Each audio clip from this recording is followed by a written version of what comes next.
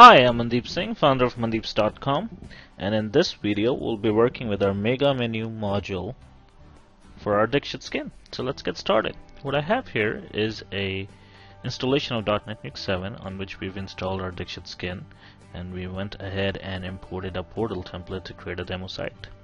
Now you can go ahead and do the same, refer to our installation and portal template videos to get started. Now once you've done that, I've logged in as a super user or someone who has access to make changes to the website like an administrator. And what I'm going to go ahead and do is change the menu structure to use a mega menu structure.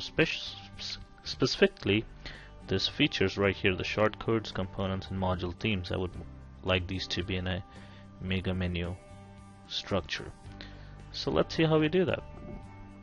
Well, the DIXIT skin now comes with a new module called DIXIT Mega Menu, and you will see that in your Add New Module control bar after you've installed the DIXIT skin. So let's look for it, and it's right here. It says DIXIT Mega Menu.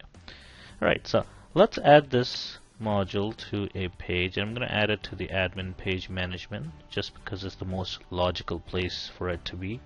It doesn't have to be on this page. You're free and welcome to add it wherever you like. So I'm going to go to Add New Module.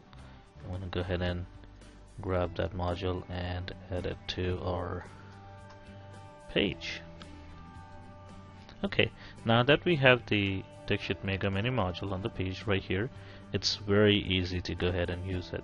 So as I said, I wanted to take this features menu and make it a mega menu. So I'm going to choose features menu from here. I'm going to say I want this to be a 3-column mega menu. As you can see, it kind of gives me a visual representation that there'll be 3 columns of menu items. I'm going to go ahead and click save, and that's it. If I take a look at the menu, I see now it's been changed to a mega menu.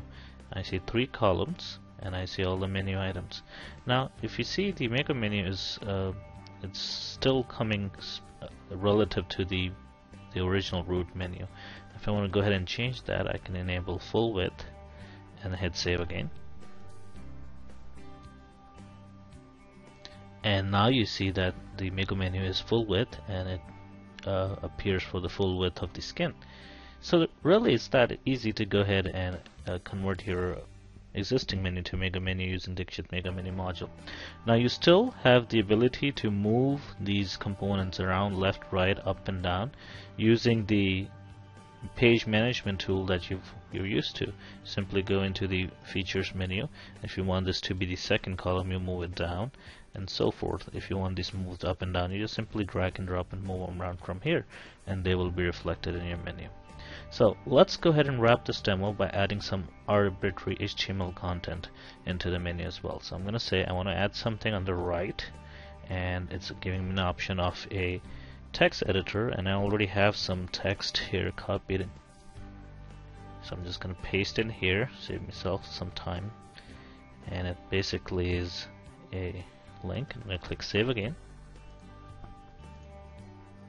Okay, let's take a look. There we go.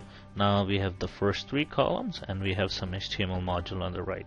So that's it. That's how really easy it is to use Mega Menu module with our DIXIT skin. If you have any questions or concerns, please do let us know. Thank you so much for watching the video.